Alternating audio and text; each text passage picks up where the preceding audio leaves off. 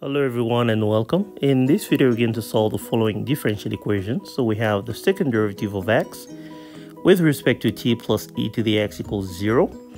This is a second order differential equation with a known function is x and the independent variable here is t. Let's denote it by e. Now we're going to start with some notations. We're going to denote by x dot the first derivative of x with respect to t, and by x double dot its second derivative.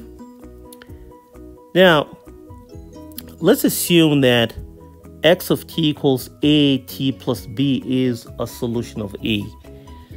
Now because we have a linear function, if we differentiate this twice, if we differentiate it once we're going to get a, and if we differentiate it twice we're going to get 0. So if we substitute that into the differential equation, we're going to get that 0 is equal to e to the a t plus b, which we know to be positive. And we have a contradiction. Therefore, we cannot have a linear solution for our differential equation. In particular, our solutions cannot be constant. Now, let's solve the equation. In order to solve it, we're going to multiply both sides of the equation by an integrand factor. So an integrand factor is basically a factor that will make the right-hand side of the equation into the derivative of a certain function.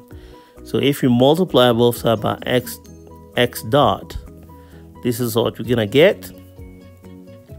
So basically we're gonna get x dot times x double dot plus x dot times e to the x.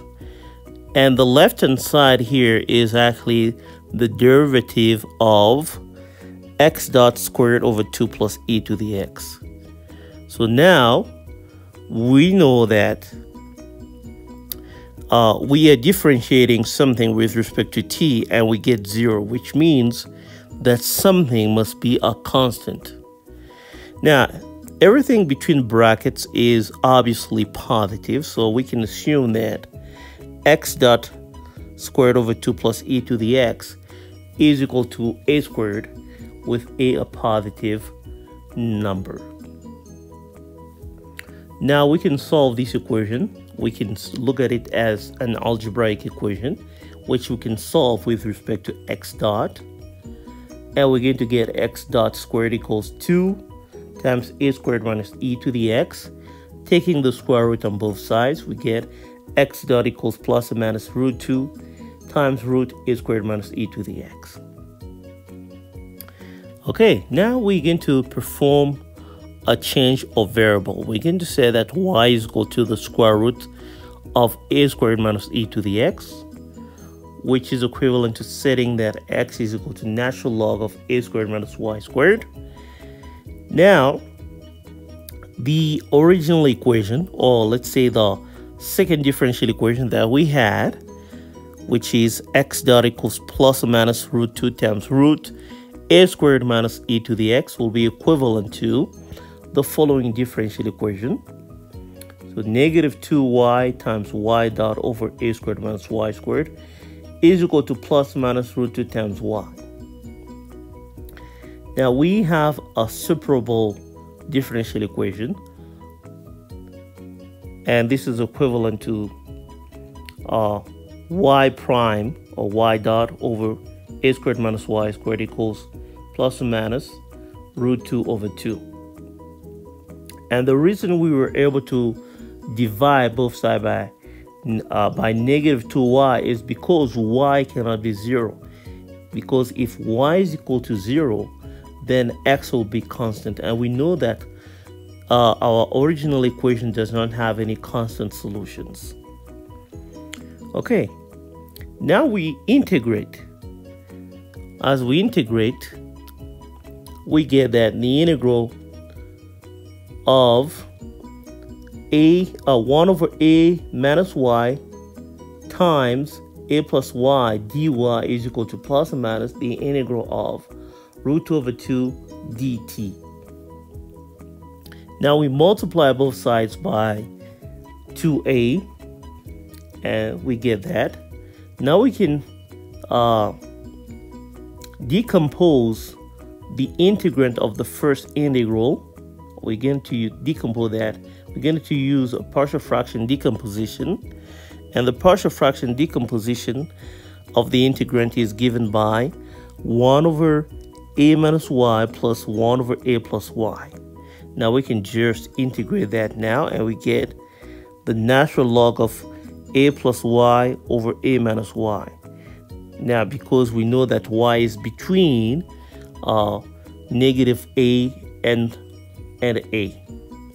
Now we don't bother with a constant. We can add the constant to the other integral. Now, if we integrate a times root 2 with respect to t, we're going to get the following. We're going to get plus or minus a root 2 times t plus constant of integration. We can simply write it as natural log of b, where b is a positive number. And then we're going to undo the logarithm by taking the exponential on both sides. And we're going to get a plus y over a minus y equals b times exponential plus or minus a root 2 times t. Now we can solve this for y.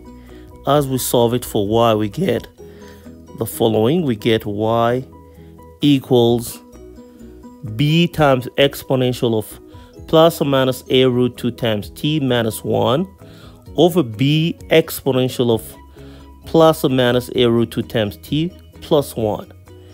Now we can find x. Now recall that e to the x is simply a squared minus y squared. So we can compute that. We replace y, and we get that. We can simplify this, and we get that e to the x equals 4a squared b times e to the plus or minus a root 2 times t divided by the square of b times exponential plus or minus a root 2 times t plus 1. Now that we have e to the x, we can find x. So we can get x equals the natural log of that quantity. Okay, and we're going to end up with two families of solutions. The first family is going to be x equals a times root 2 times t plus the natural log of 4a squared b minus 2 times the natural log of b times the exponential of a root 2 times t plus 1. And the second family of solutions is going to be x equals negative a times root 2 times t plus natural log of 4a squared times b minus 2 times natural log of b exponential of negative a root 2 times t plus 1. Now we've reached the end of our video. Thank you for watching. Consider subscribing if you like this kind of content, and please like and share to your friends. I'll see you next time. Bye.